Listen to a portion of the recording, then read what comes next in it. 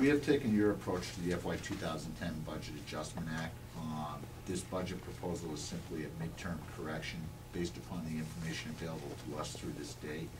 In my judgment, we're not introducing any significant policy changes and expenditure reductions in an effort not to be controversial, and with the hope that the legislature will expeditiously pass a fiscal year 2010 budget adjustment with the governor's signature.